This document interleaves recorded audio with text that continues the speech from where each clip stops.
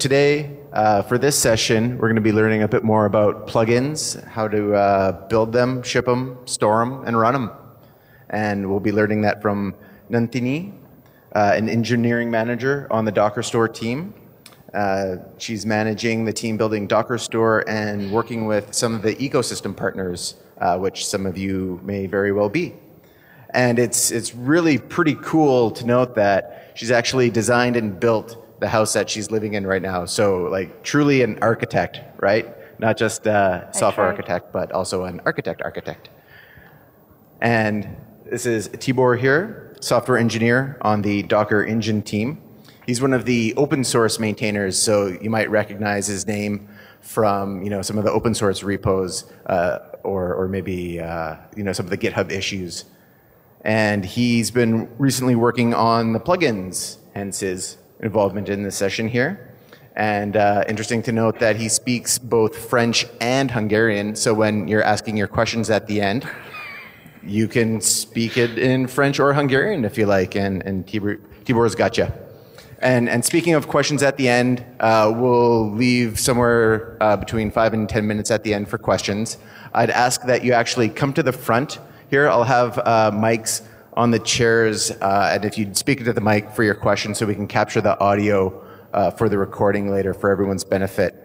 And one last reminder here, at the end of the session, please do go into the app, the DockerCon app, and vote for the session. And the top rated sessions, will be replayed tomorrow as well. Those are the ones that you all choose by voting in the app. So without further ado, please take it away. Thank you.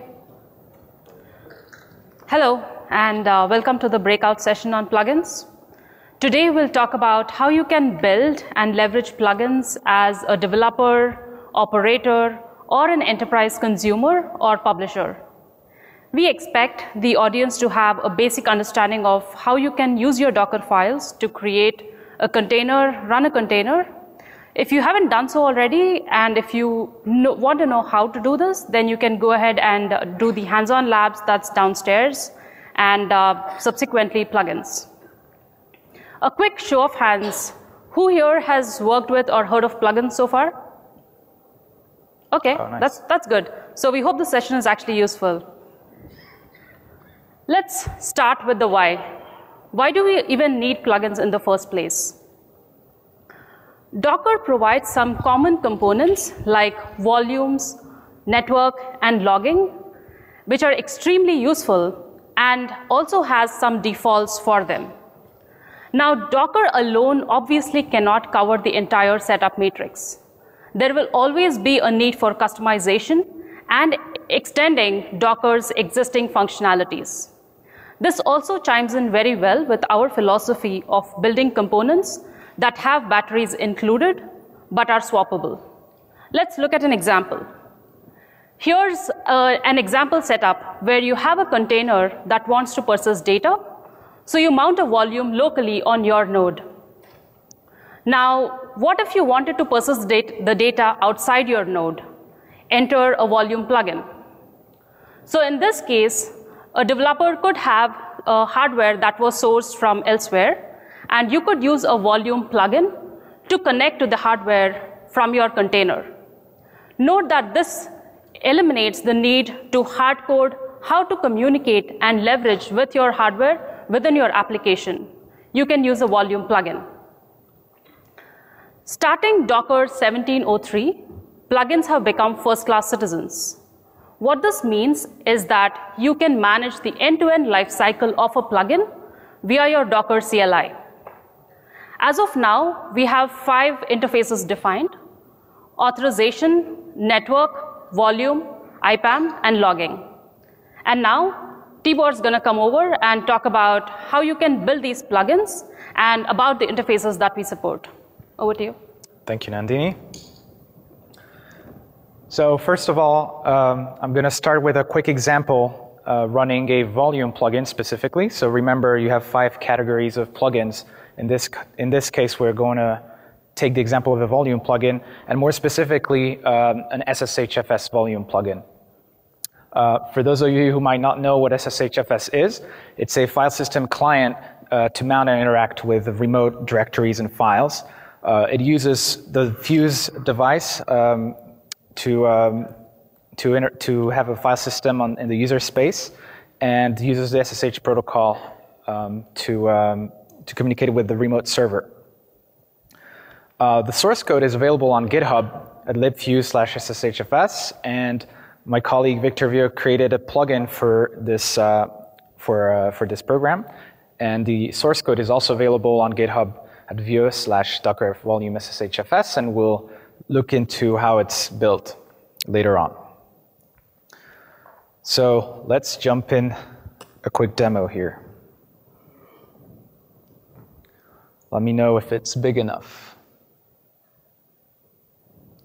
So first of all, we need a server. So let's dive in there, and oh, nice. Sorry about that.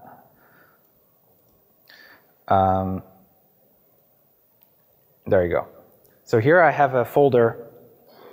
I have a folder and I have a file named dockercon, and there's a little text just for the demo. So now we have our server set up. I want to show you that how you can interact with that, how you can install a plugin using that. So first of all, I want to show you that a Docker plugin. Why do we say it's first-class citizen? It's because we have a plugin subcommand that allows you to manage the lifecycle and manage the plugin itself. Plugins, since 1703, are containers themselves. They're running with containerd, and you can, basically they're containerized, and you can manage them with the plugin CLI. So there's a quick output here, and we're going to go ahead and install the plugin I just showed you here. Let me know if you can't see it. So what this is going to do is it's going to fetch a config file that has a list of permissions that the plugin requests the operator. The reason we want this is because we don't want plugins, when you install them, to right away access anything on your host. So we want to make sure that it's secure by default, and that you can review the permissions before accepting it. In this case, it needs access to the host network to mount a path on the host to bind mount it inside the plugin container. It needs access to the Fuse device so that it can mount, and just as well, it needs Linux capability, capsysadmin, in order to mount inside the container. Well, I know the code. I reviewed it. I trust these privileges, so I'm going to go ahead and install it. So right now it's basically pulling the layer, and if I look, there it is. It's installed and enabled. It's already running. So let's verify that this is actually a volume plugin. So I can do that with docker inspect. And here you see interface.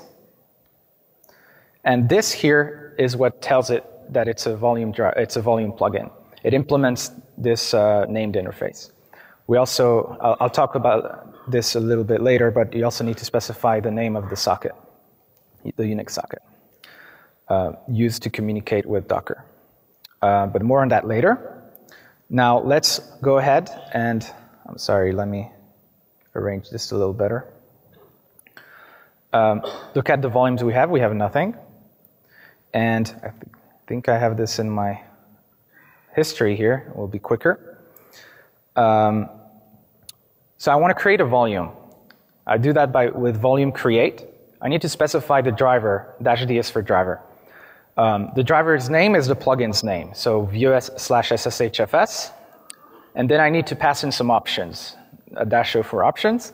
So I need to specify the SSH, the server itself, the user using that server, a path inside that server that we want to expose as a volume. Some credentials, a port, that's actually optional. In this case, if it's 22, the port 22, and a name for your volume. So here I go ahead, and I created my volume, and it's there. Now you need to mount that volume, obviously. Otherwise, it's kind of useless.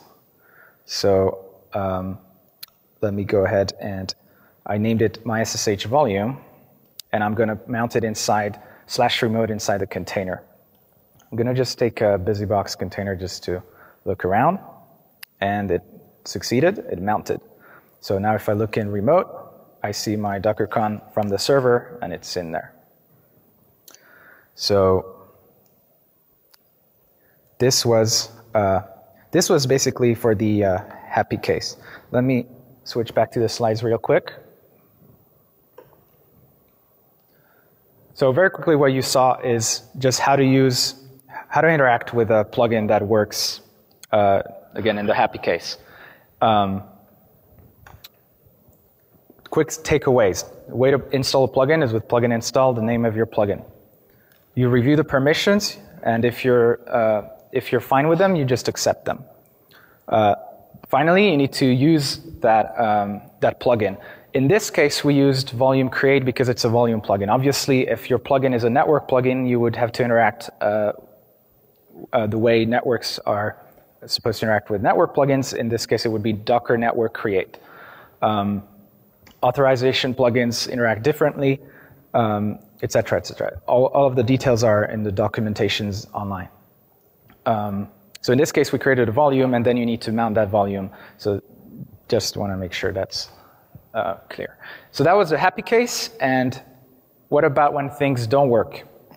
So let me go back to my laptop here. So let's remove what we did, and let's recreate it. But this time, maybe you'll see it better this way. This time, instead of a good password, we're going to type in a bad one. So it won't work. Notice that the volume creation worked. It's because there's no communication with the server at creation of the volume. In the case of SSHFS, it happens during the mount operation. So let's try again and mount it. And now you see an error. So how do you debug this? The number one takeaway of how to debug a plugin is by logs. So you tail the logs, and you look for plugin equals, and ideally the ID of your plugin. In this case, I have only one, so it should be all right. So let me try again. And now you see, let me put this bigger in case you don't see it. You see connection reset by peer. So this is an indication in this case that the SSH client inside the plugin container could not access the remote host. So I could log on again the host machine, the remote host, look at the auth logs, see that the password was wrong, and understand what was wrong with my plugin. Now, what else could you do to debug a plugin? Something I want to show you as well is, in the case the plugin author created a way of adjusting the verbosity of the plugin. That's via plugin settings. So let me show you that. In this case, Victor created a debug setting that we can set to 1. So if I do Docker plugin set, there you go, Docker plugin set the name of the plugin and set debug equals to 1. Actually, we need to disable it. If we set it to 1 and re-enable it,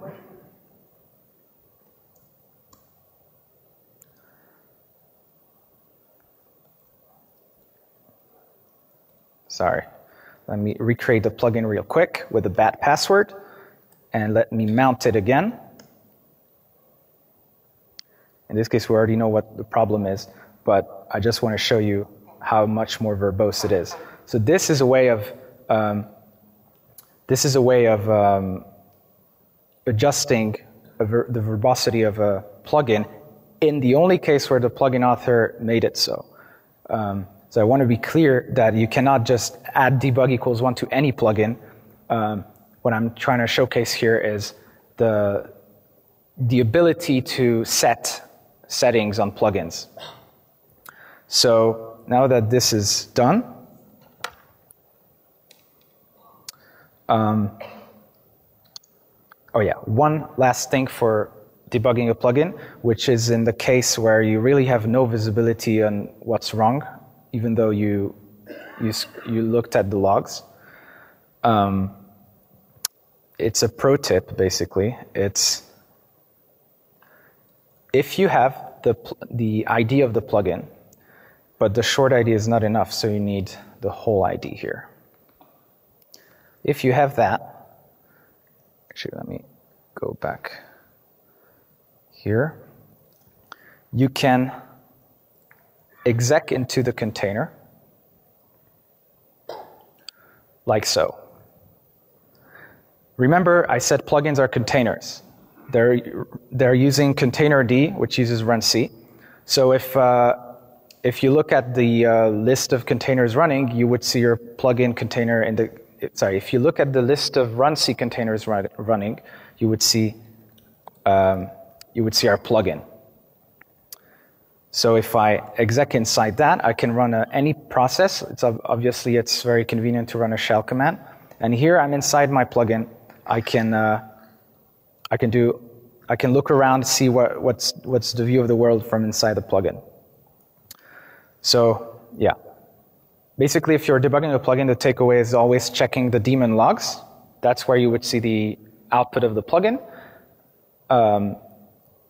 If the author created a setting, then you can set those verbosity settings. And finally, this pro tip of entering a container, entering a plugin container to debug.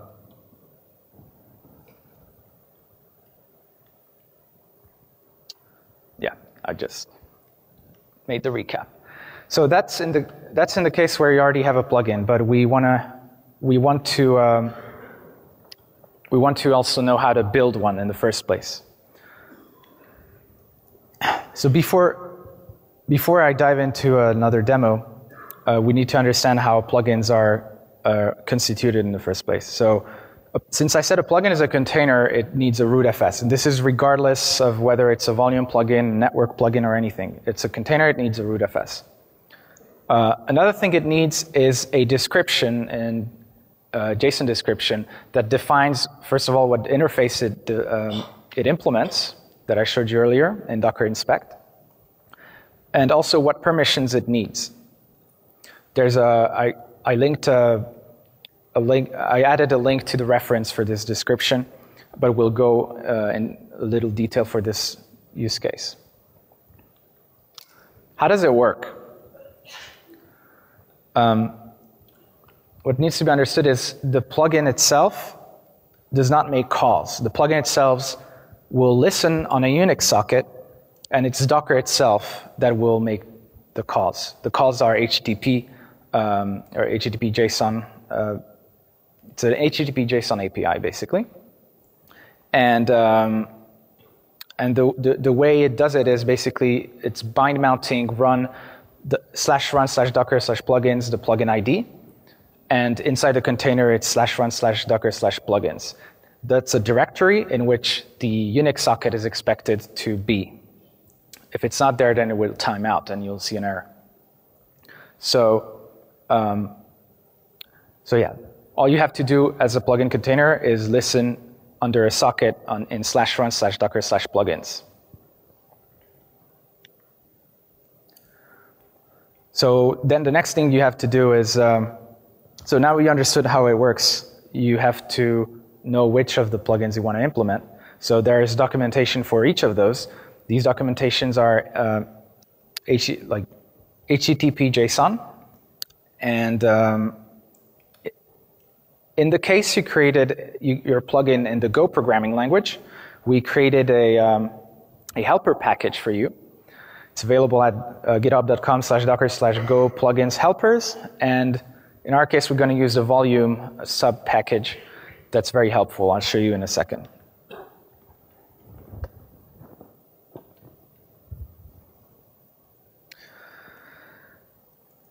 So here, I checked out the SSH volume plugin, the SSHFS volume plugin's source code from GitHub. And let us look at the main file. Like I showed you here, we're importing our helper package. We're setting, we're specifying the path for the socket to be listened on. And real quick, I just want to show you the main function.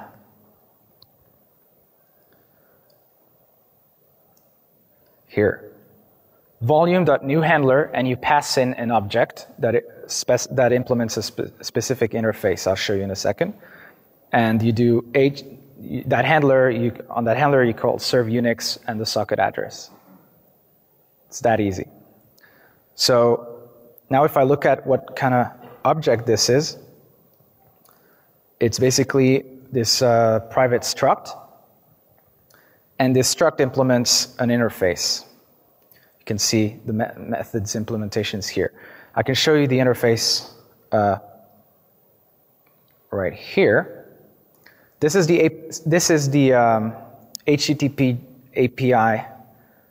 API's documentation, in case you didn't want to use our helper package or that it's in another language. So you have all the documentation for all of these. And here you have the plugins helper package. And finally, specifically our volume sub package. Let me put this bigger so you can see. This driver interface is all you need to implement and go to basically have a plugin, a volume plugin, sorry. So that's what this main.go function, main.go file does. Path, mount, etc. So this was our code for the plugin. Now I want to also show you the config.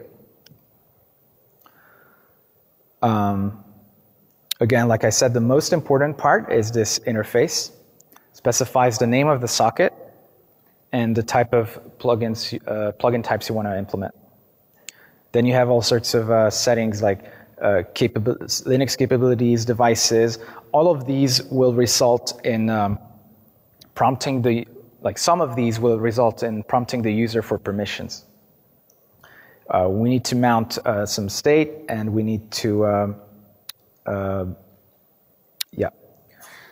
specify network host.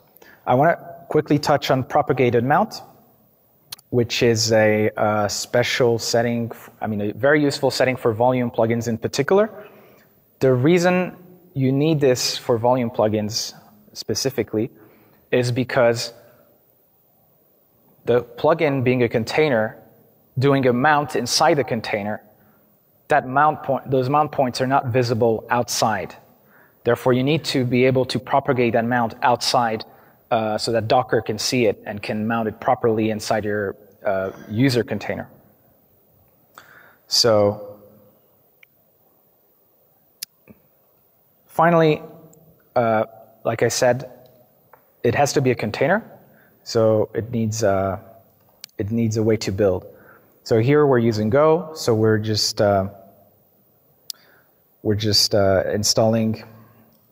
compiling the main.go program, and finally we're running the compiled executable. So let me go ahead and build it. Wow, that was fast. That was thanks to caching, of course. It's because I ran it earlier. So now we have a Docker image that's named SSHFS.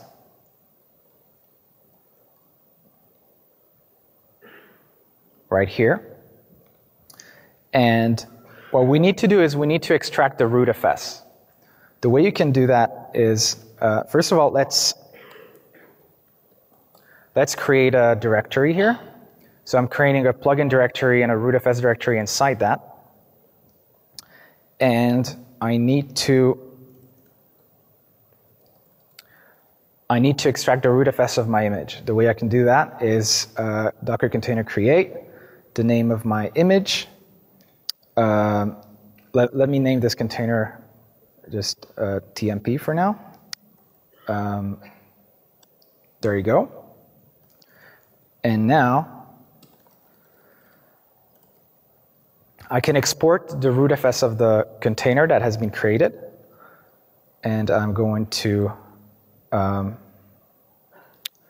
untar it inside rootfs. This will take a little while. And so now if I go in my plugin directory, I see rootfs, and inside there I should see the rootfs of my image. So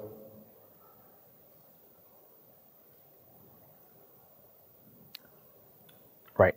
Inside my plugin directory, I need, like I said, a plugin is two things. It's a rootfs and a config file. So we just need to copy over a config file here. And now we have a directory that's ready to be built into a plugin. So all I need to do is plugin create the name of my plugin. So I'm gonna fork his plugin, and basically a path to a directory that has a rootfs dir and a config.json.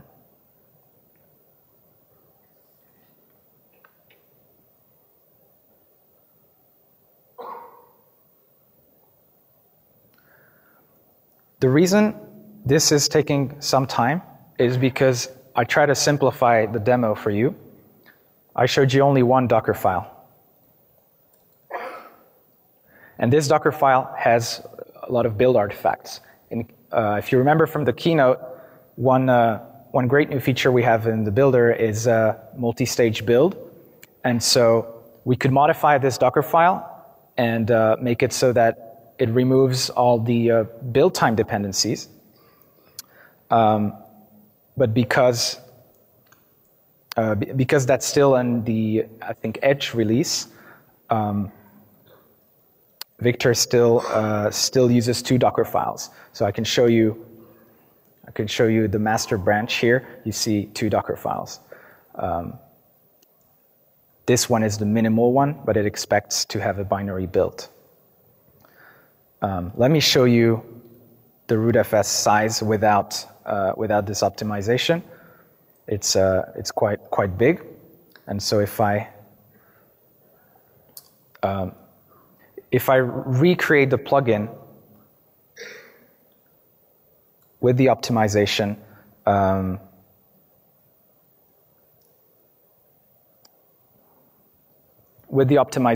it should be much smaller.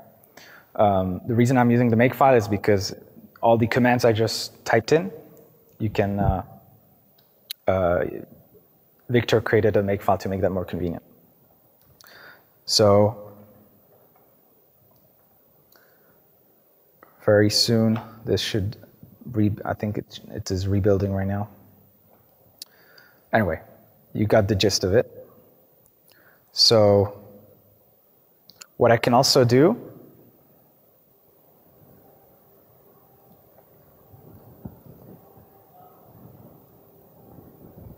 never mind. Okay, I don't know what's going on. Maybe it's the internet that's a bit slow right now. So I just want to show you that here I created my Tibor Vass /SSHFS plugin. I also have the previous one, and I'm just going to go ahead and push it to the hub. Although I already did it, and given the slow connection, I think this will be... Anyway, you can see it working, it's just going to be a bit slow. Yeah, that'll take a while. All right, so let me go back to the slides. Right, so to build a plugin To build a plugin, you need to first of all select what kind of plugin you want to implement, and you need to first create a container, since plugins are containers. So you need most likely a Docker file. You need to extract the rootfs from it, and then with plugin create, just showing a directory that has a rootfs and the config, you're ready to go. And now I'm going to give back the mic to Nandhini. Thanks, Tibor. So far we've seen how you can build and debug your plugin. Let's look into how you can collaborate and then distribute your plugin. The plugin push command that Tibor just demoed, which I think is still pushing, eventually pushes it to the public registry, which is also called Docker Hub, which is the world's largest collection of images or Docker images. You can view the plugin metadata that was pushed on a UI by going to cloud.docker.com. Here's a screenshot. Let's talk a bit about what we're even looking at here. So we've pushed the SSHFS plugin into a different namespace to demonstrate how you could collaborate on this plugin with other members in your organization and teams. Some of the metadata here is the name of the plugin that we've pushed is DockerCon 17 plugin/SSHFS. The little puzzle icon that you see there demonstrates that this is a plugin type repo, and it looks like this was pushed 6 days ago. I think that was when we made the slides. The log symbol indicates that the plugin is a part of a private repository, which means that members with access alone can view or update the contents. Once you click into this, you get a set of tabs which represents different kinds of metadata, which again is viewable by people depending on whether they have read, write, or admin permissions. This is a representation of how it looks like in this repo. The read-only team has been given read-only permissions, so any member of this team will be able to do a Docker plugin install and run the plugin. The settings tab helps you toggle the visibility settings from public to private and vice versa. If you're an admin, you should be able to just get rid of all the repo metadata and the bits by pressing the delete button. Probably the most important tab in here is the tags tab, which is the majority use case. This gives you a list of all the tags that were pushed to your repo. And given that this is a private repository, we also have Docker Security Scanner turned on. So in this case, it looks like the demo tag that was pushed 6 days ago does not have any critical vulnerabilities, which is a good thing. Once you drill down into the actual detail of what you want to see, you get a list of components that are part of this image. And from here, it looks like the Pickery component has 5 major vulnerabilities, all of which seem fairly recent. Moving on to how you can distribute plugins. The private repository that you just set up was one way to distribute your plugins. There are 2 other avenues. You can share your plugins publicly, which means that any user with or without a Docker identity can discover and use your plugin. These are also called community plugins. And we've seen 3 screens ago how you can actually toggle the settings. This is a screenshot of how you can search for Victor's plugin on store.docker.com. So what you'll be able to do is you can search for the plugin, you can click into the plugin itself, and then look at details or documentation that Victor would have added at some point about how you can install the plugin. You'll be able to look at the list of tags and then actually go ahead and install the plugin. If your plugin is a plugin that you're developing as part of an enterprise, you'd want to check out the publisher certification program on Docker Store. This was also talked about in the keynote, and we're also going to talk about this in much more detail at 3:45 in this ballroom. So you should definitely check out that session if you're interested.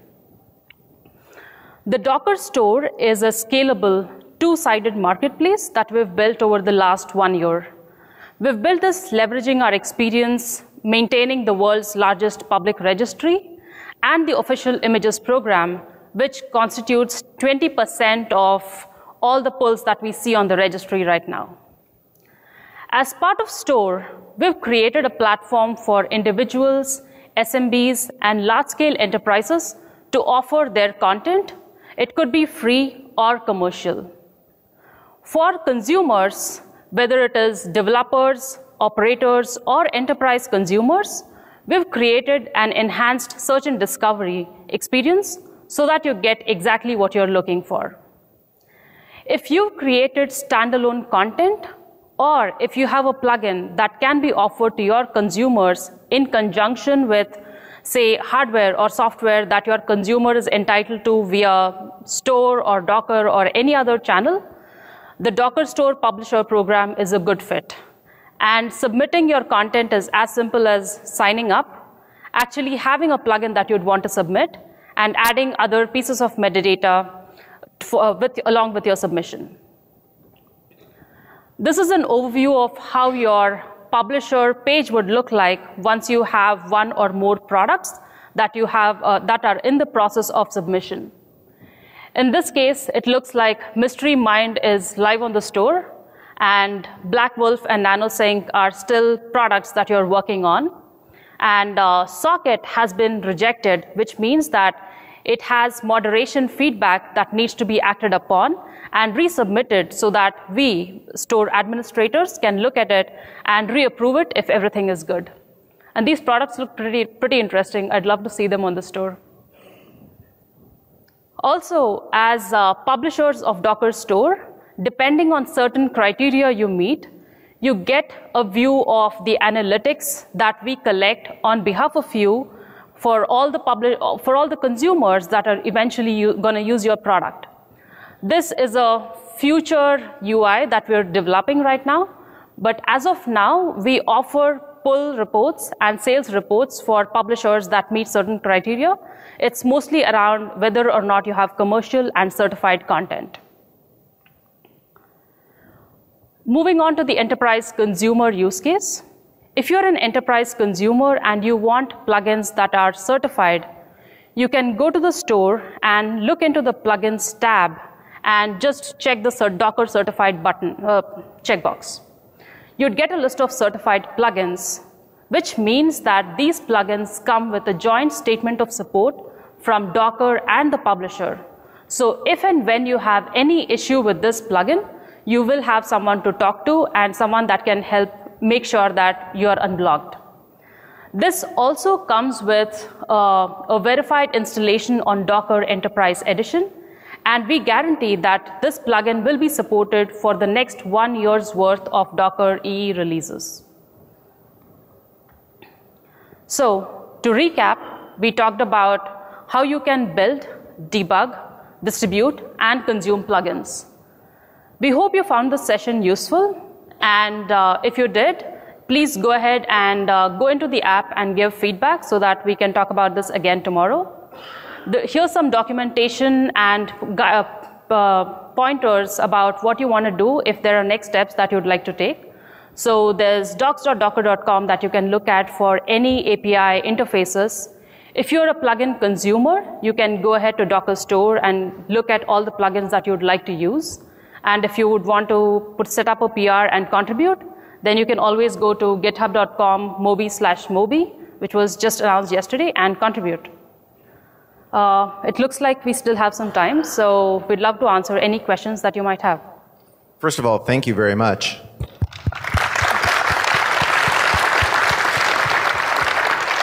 So yeah, if you have questions, please come to the front. I just wanted to start with one comment. Thank you so much for this work. I kind of wrote up a blog post prior to the way this new way of building and distributing plugins, and there was a fair amount of hackery involved, and there wasn't much documentation around it. Very painful. Thank you for making it so much easier. This stuff is great. Let's start with a question. Hi, thanks. Looked like it was pretty easy to build and then push. I'm assuming private registry support is there. Am I able to just tag it? Hold it that closer. I'm wondering if private registry support is there so we can push plugins to a private registry. Yes. Yeah. Yes. Is there a specific version of like the Docker registry that's needed to support that, or does it just treat it as image blobs, manifests, etc.? So I think it's the registry DDC release that was released along with 1703. I forget if it's UCP 2.1 or 2.2. It should be a recent release, but that should support plugins on your private registry. Are you talking about the open source version? Yes, yeah. Right. I believe, so all we needed to do is just specify a media type for plugins, but I believe the latest version should handle that. I mean, if I'm not correct, just we can handle that offline and I'll let you know. Okay. Thanks. First of all, thank you for the talk and the renewed efforts of documenting how to build plugins, because a few months ago it was not so easy and a lot of head scratching. So I've noticed there's been a bit of bias towards any kind of storage plugins, and you don't really talk a whole lot about authentication or the other plugins that are available. Right. I was hoping to get some more of that today, or at least on the documentation. Again, I haven't looked at the latest stuff, but like what benefits or expectations would you have from other non-storage based plugins? Right. I believe we do have a example authorization plugin as well. If it's not in the documentation, we should add it for sure. Again, if you have more questions offline, because I know there's not that much time, about specifically authorization, is that what you're interested in? Not specifically, but more or less. So it seems like there's a lot of interest in trying to build, storage plugins, but like you're not garnering much interest towards anything that's non-storage based. So there's no direction on what you should be doing outside of storage. It seems like for anybody wanting to build plugins. Right. Well, I think what this talk was trying to convey is the fact that you can now manage these plugins regardless of what type they are, and so we had to pick one that's we couldn't have just demoed all of them, and all of them have specifics. Obviously, Docker plugin networks have specifics as well. So, yeah, if you have specific questions about certain types of plugins, you can ask me later, and I'll find you the right person for that. So we're at time. We do need to wrap up. Let's take one more from the mic, but then any questions after that, you can maybe come down and field those on the floor here. And if there are other members of your team who are knowledgeable about plugins as well, then maybe they can help you out. So one last question. So the process of building an image, then creating a container and extracting the root FS and copy and config, it seems a little clunky. Can you explain sort of the motivation behind the design of that process? It's a good question. Actually, I think we're planning on improving that process. I don't remember exactly why it's this way, but I definitely. At some point, we had some designs that would just have a plugin instruction in a Docker file. So that might be one way of improving it. But really, all contributions are welcome. So if you have good ideas on how to improve that process, feel free to reach out. Okay, thanks so much, everyone. Final reminder to please vote for the session in the DockerCon app, and thanks again.